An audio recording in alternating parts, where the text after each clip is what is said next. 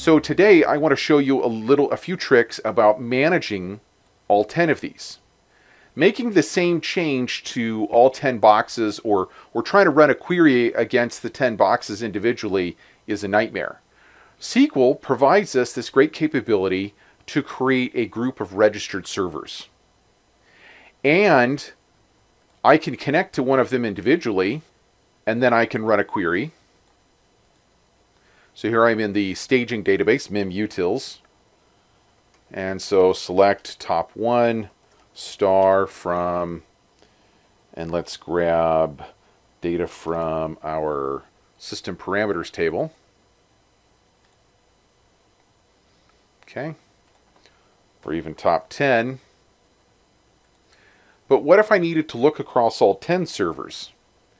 Well, instead of right-clicking on the server name and selecting new query, I can instead right-click on the group name and select new query. And you'll notice something a little different. Down here it says connected, 10 out of 10.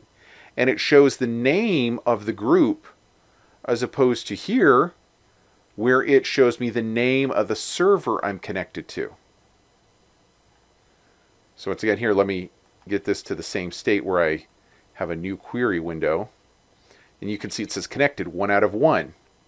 Here, connected 10 out of 10. Now let me run that same query. Oops, I need to be in the right database.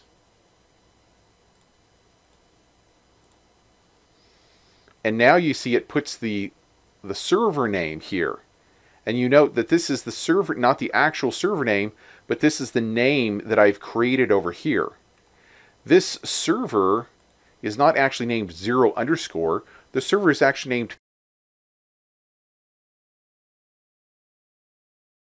The comma 14481, that refers to the port number. And so these names here, I prefaced it with 0, 1, 2, 3 through 9 because that is the win number that this server is responsible for. This server is responsible for wins that end in 1 or 0 and 8 and so on. Observe this.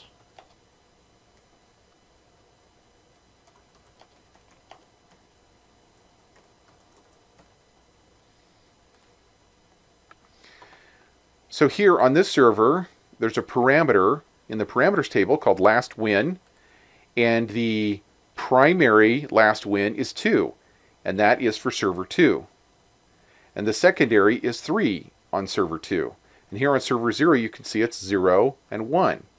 And we'll get to why that's important in a minute, but I just wanted you to see, one, how I can run a query against all the servers, and it brings the results together, and it shows it to me. This is a great way to query something against all the servers.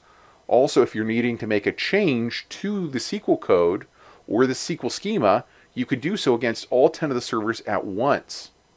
Very, very handy.